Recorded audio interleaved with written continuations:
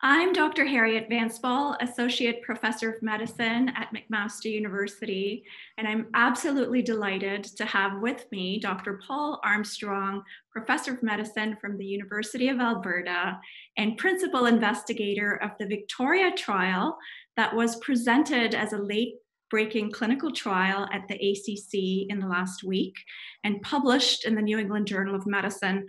Welcome, Paul. Good to be with you. Thank you.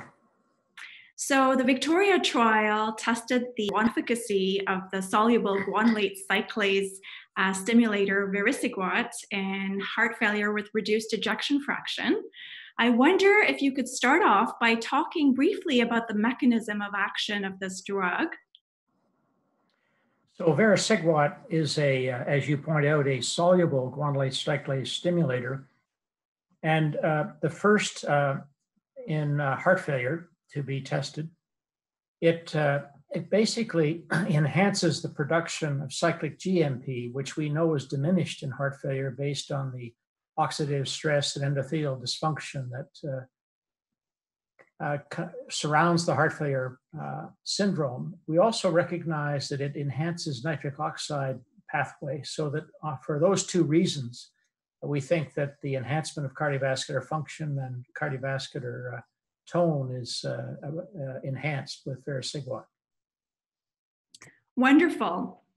Why don't you tell us a little bit about the trial population and your methodology? So we chose a high-risk population and indeed ended up with a very high-risk population. These were patients who not only had heart failure with an reduced ejection fraction, as some of the more recent contemporary trials have, but they also had a recent worsening event, usually associated with hospitalization of the need for IV diuretics. And so at entry, we knew that and they had very elevated natriuretic peptides, we expected that heart failure hospitalization and cardiovascular endpoint, which was the composite primary endpoint, would occur. And the trial was endpoint driven, so we had a specific number of events that we needed before we concluded the trial. And we did that sooner than expected in actually in about 11 months. The trial was randomized, placebo-controlled, double-blind, and Vericiguat was started in a dose of 2.5 milligrams and then titrated over just a few weeks to the target of 10 milligrams. We achieved that dose, and in fact, that dose was maintained at 12 months in close to 90% of both the placebo and the study drug population. And the drug was well tolerated, really no perturbations with electrolytes or renal function that required any modification of dosing. So you included patients with an EF of 45% or less, and those with New York Heart Association class 2 to 4 symptoms. And they were a high-risk population, as you pointed out. Why don't you tell us some of the exclusion criteria? Because it's important that we bear that in mind as clinicians when we Sure. So if they were on long-acting nitrates, we excluded them, or a phosphodiesterase inhibitor, given the drug-drug interaction with the NO pathway. But we actually enrolled patients with diminished renal function. In fact, we went down to 15 ml of GFR. Of course, the usual exclusion criteria that, if there were impaired length of life because of comorbidities or correctable cardiac conditions, we excluded them. And we ended up then with actually 40%, as you point out, with functional class 3. And a natriuretic peptide, the natriuretic peptide levels for entry were higher in the atrial fib than in the sinus rhythm group, but the 2800 was the median natriuretic peptide at entry. So a high-risk population was what we sought and what we got. Right, higher risk than many of the contemporary trials in HFrEF. Why don't you share with us the results of your primary outcome? So at about 12 months, the control or placebo arm of the population had a combined event rate of over 38%, extraordinary, about double or triple of most heart failure trials. And we saw a relative reduction that was modest. 0.90 was the hazard ratio, p-value 0.019. But when you look at the event rates, it actually translates into a 4.2 reduction in the primary composite event rate per 100 years treated, which is efficient in terms of 24 patients required to prevent one endpoint. When we looked at the components of the primary endpoint, the heart failure hospitalization was significant. The cardiovascular death did not reach significance. The actual number was 12.9 in the placebo group and 11.9 in the Vericiguat group. We had expected a mortality rate of 11%, and you can see we exceeded that by almost 2%. All heart failure hospitalizations were reduced, and our secondary composite of all-cause mortality and heart failure hospitalization was also reduced. So we were pleased with the endpoint, and pleased that in terms of the tolerability of the drug, that we thought that this was a result that might help patients in the future. Can you speak about the rates of hypotension and anemia in both groups? So we saw about a 3 or 4% increase in anemia compared to placebo. The anemia was evident at about 16 weeks and then stabilized. There was no evidence that we could see of hemolysis or blood loss. And the mechanism remains controversial and uncertain, to be quite honest. There's been dilution suggested, other factors. It is in the label for Vericiguat, its country cousin that was approved for pulmonary hypertension. Right.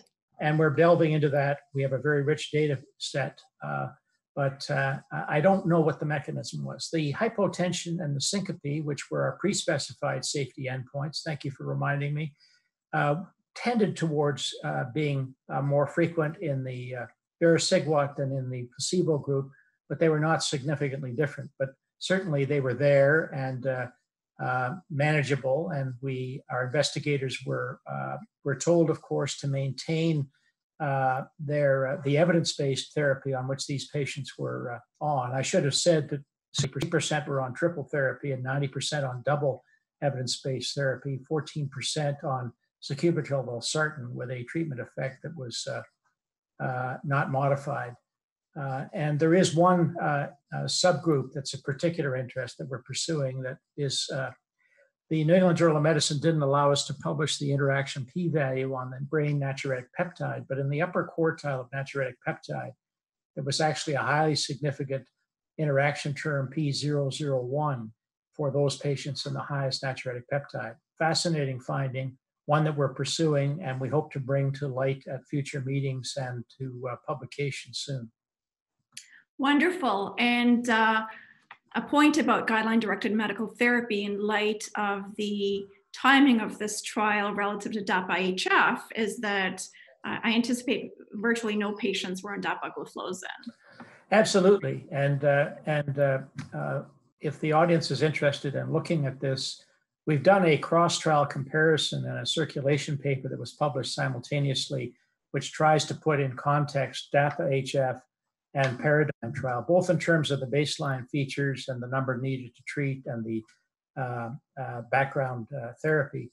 But what role SGLT2 inhibitor plays as a background therapy in this population, and whether the worsening heart failure, which Dr. Stevenson, who commented on the trial, talks about as a new issue in heart failure. These patients who seem to worsen despite excellent therapy. You know, these people had 32% use of devices and ICDs.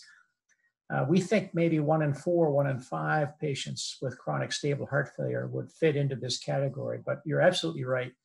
Whether DAPA-HF or other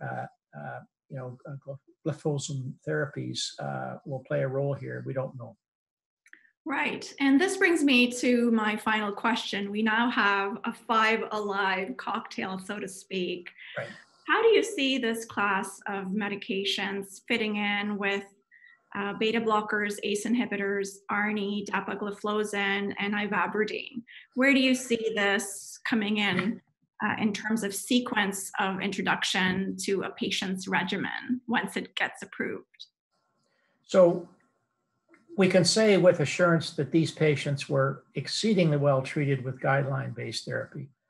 So I think, setting the SDLT story aside for a moment, patients that either cannot tolerate or worsen with guideline-based therapy, I think this gives you a new option that was not previously available and applies to a substantial fraction of patients. But this is not first-line therapy for sure.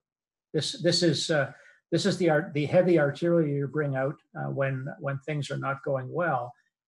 But of course, as you well know, they don't go well for a lot of proportion of patients with heart failure.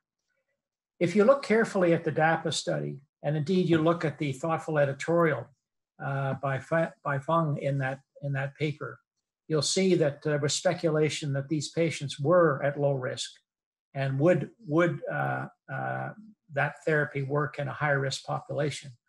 I think we don't know that question, but we do know that Vericiguat works in that population. So I think it's in the eye of the beholder, and we encourage people to look across trials and look at our work and others and make an informed decision. But I think good that clinicians will have another arrow in their quiver. Right, and a large proportion of patients with HFrEF have ischemic heart disease. What can you say about the safety and efficacy in this population? Similar efficacy, similar safety in that population, which, as you would guess, was probably about 2/3 of the population, and will be. We have a very talented executive committee and 42 national leaders that are all primed to begin to help us write on some of the subgroups that are pre-specified and some of the other data that we think will inform clinicians in terms of the use of the therapy, and hopefully that'll be available by the time this drug is approved. Thank you so very much for joining me today. It was a pleasure to meet you, and we're delighted on this successful trial that you led. Thank you, Dr. Armstrong. Thank you very much. Good to be with you. Likewise. Bye now.